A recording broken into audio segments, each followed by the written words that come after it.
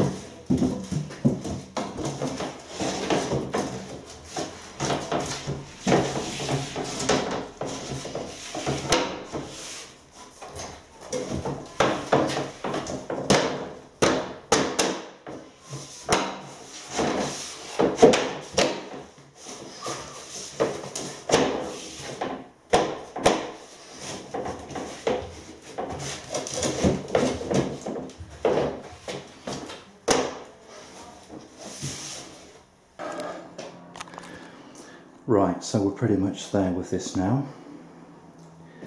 So before I actually pin or fix anything, I'm going to put the side panel in, because I want this top sheet to cover the edge of the side panel, if that makes sense. So we've got a little bit of an overlap here. I still need to trim it down a little bit. So if I put in the side panel, trim it, fix it into place, and then finish off by placing this on here, then basically what it means is that the edge of the side panel will be covered by the front panel. Right, okay, before I fit this, actually what I'm going to do, because we've got that quite noticeable gap up there, which will need to be filled with caulk, I'm going to take the board back by about 10mm, something like that.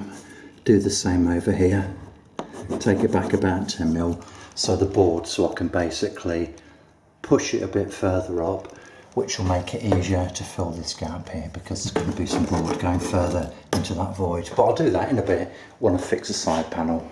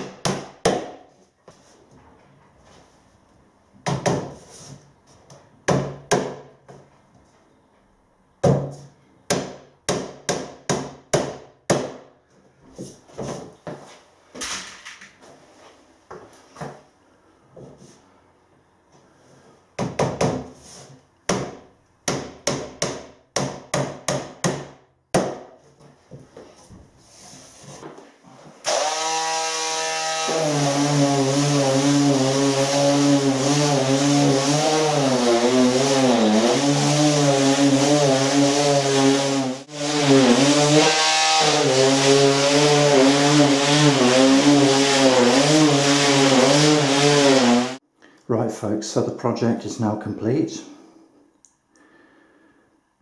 It may not be the best bit of carpentry you'll ever see in your life, but it's not the worst either. So these pipes, this saw pipe has now been boxed in.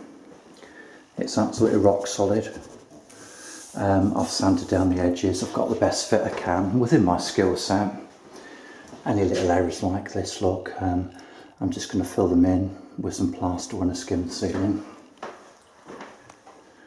I've just tacked the panels in using some little panel pins. So that's absolutely solid now. On the edge down the bottom there, I made a slight error, miscalculation in cutting the board, so there's a little gap down there which I'm going to put some wood filler in, but you know, realistically you're not going to notice it unless you look for it. There's going to be a little bit of skirting board at the bottom there. So basically this job is now completed. It's been a very enjoyable few hours at the property, just doing my own thing, having a little bit of time to myself. Yeah, just pottering around really, cutting a bit of wood, banging a few pins in. You know, it's been good. I've enjoyed it. It's been a very nice day outside. And I'd like to say thank you very much indeed for joining me. I'll see you in the next video. Bye.